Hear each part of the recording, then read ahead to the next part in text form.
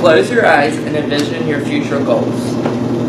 Think about how each of these future goals will affect your quality of life, whether it's a new car, a house, or having a child. Go ahead and open them. According to Consumer Federation of America, 60 million households in America will fail to meet these major life goals. Why? All because these families lack a comprehensive financial plan. The life you live today can affect you years into the future, and definitely financially, according to feedthepig.gov. As quality of life is directly correlated with strong money management, it is important to be able to have these objectives when managing your money. Learn how to save, spend, and share money using a financial planning process. Understand economic conditions and risk in situations that could change those finances. Learn how to set financial goals, especially in order to achieve major life goals. There's 3 ways that you can use your money. You can either spend it, save it, or share it. These definitions I got from the Florida Institute of International. The definition of spending your money would be on daily expenses and recreation, whether it's buying a cup of coffee or filling up your car with gas. Some major expenses might include your rent, utilities, and any miscellaneous costs that might be associated with your lifestyle. According to feedthepig.gov, you should seek to save about 30% of your money. However, for some people who are in college or might have other situations going on, that might not be feasible. It's all in order to seek a long-term financial security. And then, of course, you can always share and donate your money to different financial organizations around the globe who might be in need, whether that be to a local church or a food bank.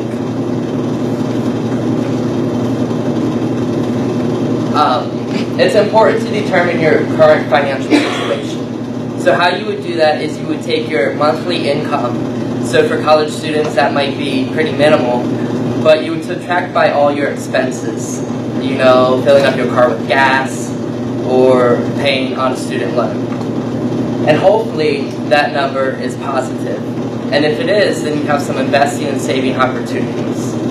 The second process would be to develop financial goals. You want them to be smart, measurable, attainable, realistic, and timely. And consider and evaluate all alternative goals in case, you know, different situations in your life may come up. And then put your plan in place. And always review and revise your plan. So understanding how different economic and life events can impact your financial situation is probably the most important thing within your financial plan, according to the Securities and Exchange Commission. There's different things that may work in your favor, but may also work against you in your future finances. Inflation is a general rise of prices of about 2% per year. There's also consumer spending that may affect job and income potential. This is important because if people aren't spending money, people aren't making money. And that means jobs might be vacant and other sorts of things. Interest rates is basically the cost to borrow money, but also the money that may be returned on one of your investments. These definitions were taken from moneychoice.org. It's also important to understand interest rates. The most common interest rate that consumers deal with today is a future earnings compounding interest formula. It takes the principal value and you add the value of the interest rate as a decimal to 1, and then you take it as an exponent times the number of years times the number of compounds per year.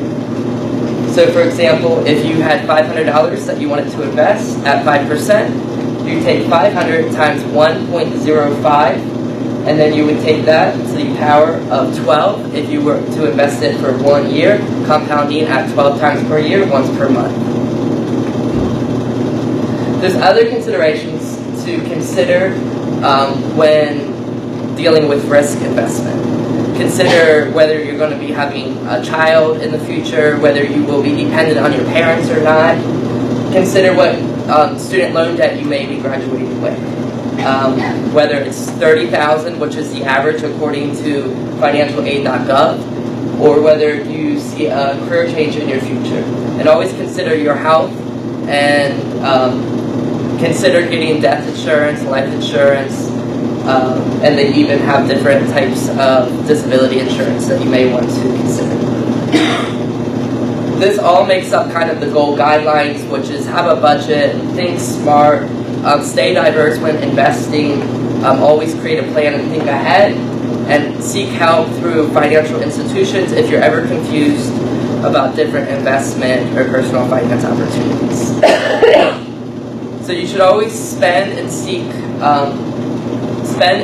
wisely, create a plan and know the risks, and seek long-term goals that you can follow through with.